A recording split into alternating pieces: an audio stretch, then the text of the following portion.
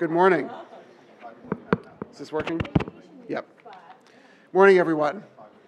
Give everyone a moment to take their seats. I'm Robert Lieberman. I'm the Provost of the university, and I am thrilled to welcome everyone to this, our second Science of Learning Symposium. I'm pleased to be even a small part of this important event, and I'm honored to welcome all of you to Johns Hopkins, to Hodson Hall here on the Homewood campus.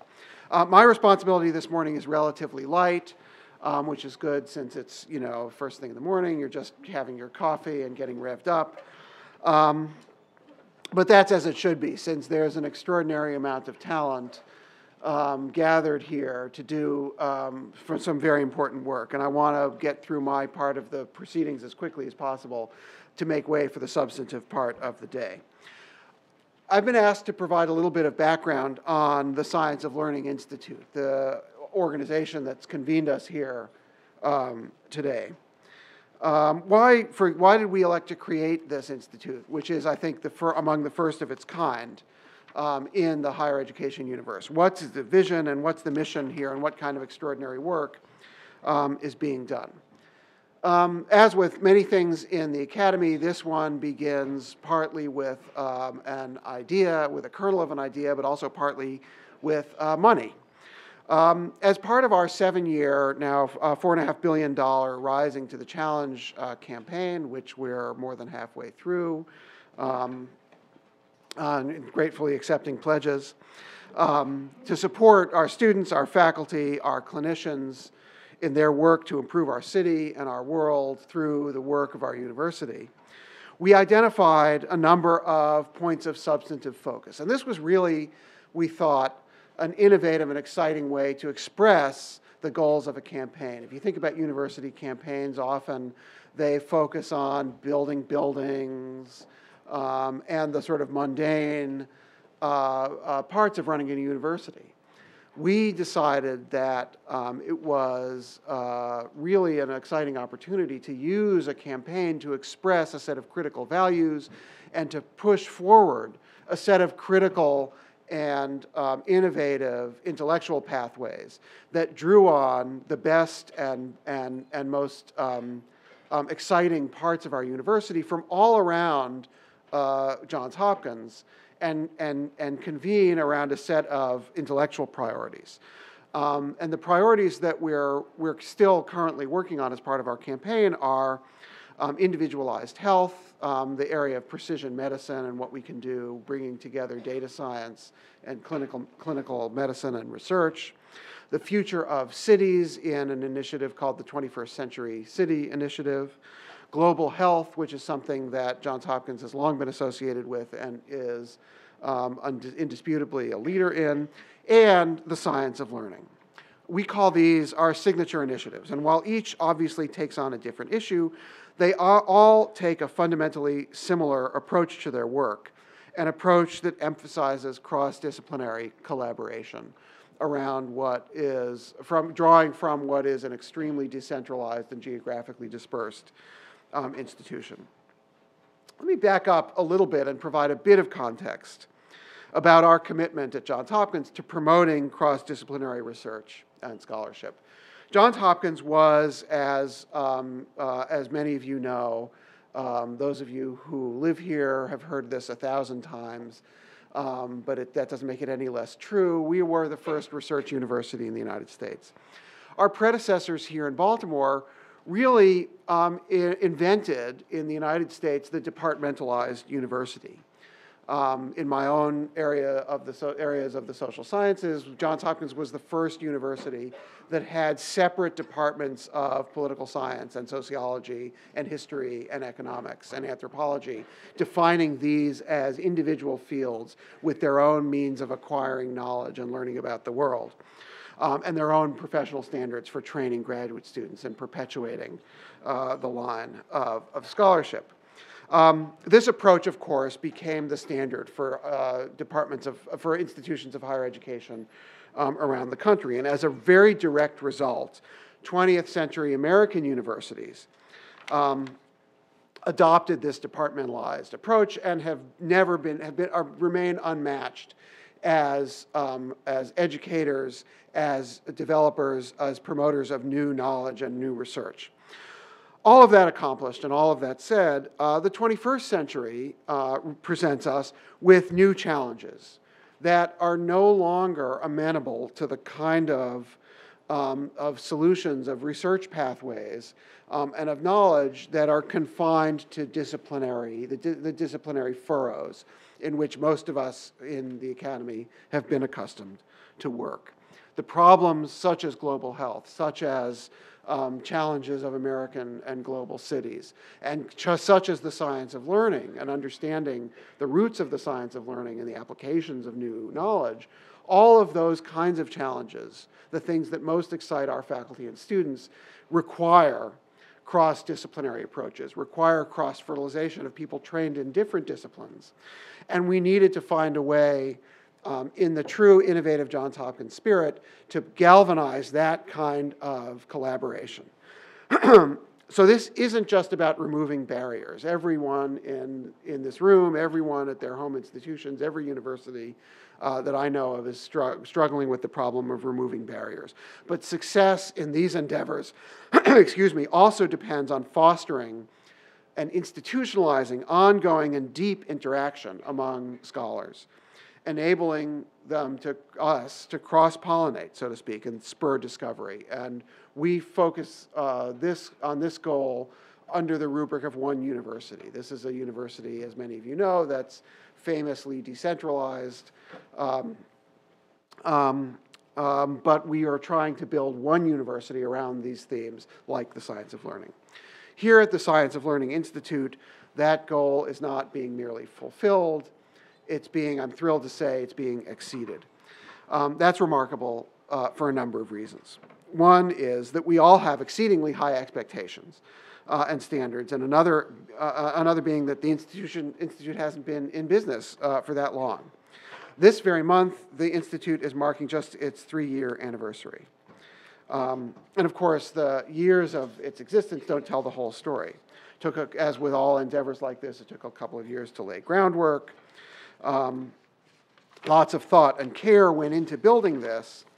And it required an enormous amount of collaboration, pulling scholars from around the university, from their School of Arts and Sciences, the School of Education, the School of Medicine, the Whiting School of Engineering, the Bloomberg School of Public Health, the Applied Physics Lab, the Kennedy Krieger Institute. And for those of you who are not from Johns Hopkins, that means bringing people together who can't just walk across a hallway or even across a quad to find each other, but sometimes traveling across town or dozens of miles outside of Baltimore to bring people together to collaborate. This level of collaboration is not easy when people are so far flung and have day jobs also that they're supposed to fulfill. Many of the people responsible for this effort are in this room. And without belaboring a long list of people, I want to thank everyone who's been involved in building the Science of Learning Institute for their dedication, their effort, and their success. The Institute's objective is to address and to solve critical lifelong learning issues of the 21st century. Our scholars and researchers and students aren't focused exclusively on any discrete phase of life or any specific type of learner. The work that you do covers cradle through career and beyond, challenged learners through the most gifted everywhere on the spectrum, no matter how you slice it. Our scholars, our researchers are striving to understand and to optimize human ability to learn by conducting cutting-edge research, training others in the field, and connecting science to practice. More than 500 scholars, researchers, students from around the university are now associated with the Science of Learning Institute. That's a lot of talent focused on issues truly worthy of that level of commitment, and an enormous commitment from the builders of the Institute. And I especially want to salute Barbara Landau, who's devoted herself tirelessly for the last few years to putting this all together and to leading us through this exercise. Let me be a little bit more specific about what the Institute is up to in my final minute or two. Work is well underway on questions that you all can elaborate more fully and articulately than I, but on a range of questions, just of bewildering complexity, such as does learning of various kinds begin before birth? How do we learn to separate signal from noise, ignore irrelevant information, and understand what we really need to understand in order to make our way through the world? How does the science of the brain support the creation of knowledge, the creation of memories, the creation of the capacity to learn and the capacity to make our way through an increasingly bewildering world? What are the molecular changes or cellular level changes that promote processes like learning, memory, that affect us as we age? There are any number of questions that can come under this rubric, and people in this room and beyond here at Johns Hopkins in the Science of Learning Institute are not only tackling all of them, but trying to understand how they're connected to each other to build a comprehensive science of learning. As an educator, as an academic leader, I couldn't be more excited by the potential and the prospects of all of the work that you do, whether you're part of the Johns Hopkins family or here visiting from another institution and by extension, part of the Johns Hopkins Science of Learning family. There's no more important human endeavor than understanding learning. And those who dedicate their lives to this fundamental challenge are imparting to and maximizing it are important to us here at the university and to people all around the globe. It's impossible for me to overstate my appreciation and enthusiasm for you, your leadership, and your scholarship.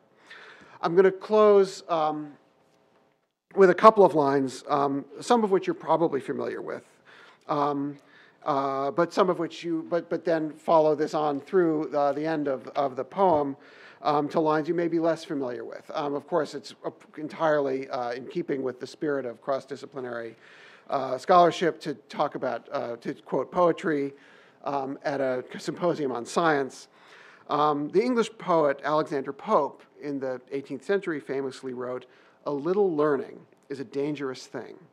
Drink deep or taste not the Pierian spring."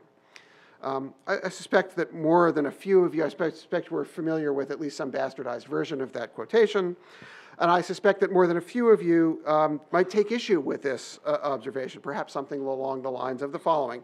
Well, learning has really nothing to do with drinking deep or any kind of metaphor like that, but rather the functioning of, fill in some part of the brain that I've probably never heard of. But a few lines later, in this poem, Pope says something perhaps more accurate and perhaps that more closely captures the spirit of what we're about. He writes, "While from the bounded level of our mind, short views we take, nor see the lengths behind, but more advanced, behold with strange surprise, new distant scenes of endless science rise." So even Alexander Pope in the 18th century understood the connection between what was at that time the new science of the understanding of human capacity and its connection with the human ability to learn and to understand our experience with the world. And that is, I think, the best way to capture what we're about here at Johns Hopkins at the Science of Learning Institute and what I hope you will accomplish over the next day. Again, thank you all for being here. Welcome to Johns Hopkins. Thank you for taking part in this event, to dedicating yourselves to creating new knowledge, and for bringing us those new distant scenes of endless science. So I wish you a marvelous day. I will absent myself for most of the day, but I'll see you again at dinner. Have a great day and welcome again. Thank you very much.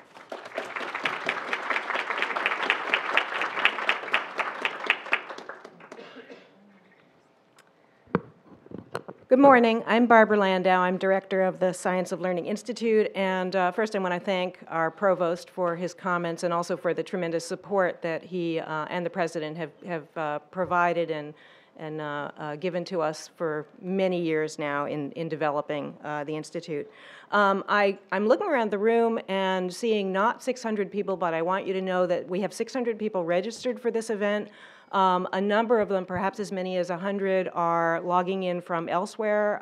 Last time we had people from around the world, and I suspect the same is true this time. We know that there are people waiting in line to get into the parking lot, so that's an indicator that we've got really quite a large audience, which is wonderful. I want to give you just a tiny bit of background. I'm going to be very brief so we can jump into the first talk. But as Rob said, we were launched in 2012. And our first symposium was in 2014. This is the second biennial symposium. Mission and goals are just stated out here. It's to understand and optimize learning, and this is through doing supporting cutting-edge research, training future learners, and connecting science to practice. Just a few fast facts about the Sciences Learning Institute so far and the accomplishments that we've seen. One is that we have funded 21 seed grant proposals across the university for a total of almost $3 million. This is supported by an incredibly generous philanthropist. These seed grants have in turn generated over $4.5 million in external funding. So again, the goal of providing seed grants in order to get innovative things started so that people can then go out and get funding from additional agencies has really been quite successful. We've had many new collaborations. 51 new collaborations were formed by these grants because the grant proposals and proposal process required that people partner with somebody who uses a different approach. So these grant proposals and these research proposals are all involve multiple people who have different specialties. We started a Science of Learning Fellowship program last year. We have 5 distinguished Science of Learning Fellows. They're all in the audience. You can raise your hands if you feel like it right now, but otherwise you can find them around the coffee during the break. And we've supported 2 translational science projects, which are in progress, and we're really proud of. One is called The Road to Reading, and this is the process of bringing the science of language learning and literacy to children's museums in New York and in Baltimore. And the second is enhancing science curriculum, especially spatially infused science curricula for the Baltimore County Public Schools. I want to now just turn to the many thanks that I would like to give. I mean, there are so many people who have worked on this project and on the symposium down to the very last detail, and there are, as you can imagine, many, many details. I first want to thank Dr. Kelly Fisher and Dr. Kristen Gagne and Mr. Mike Alexander, who I don't know if he's in the audience. He was out at the registration desk. They are the team in Science of Learning Institute who have done like an enormous job organizing, planning this for the past 9 months. The Gateway Sciences group, who has their symposium tomorrow but has partnered with us in a really, really very productive way. My steering committee, our steering committee, the Science of Learning Steering Committee, which is composed of very distinguished faculty across the university. Many of them are here in the audience. They've done an enormous job in working out the vision of the Science Learning Institute and the process and so forth. The Oversight Committee, which is composed of the deans of different divisions who are invested and involved in science of learning. Many of them, too, are here in the audience. The president and the provost, and of course our generous philanthropists who really have made all of this possible. Thank you.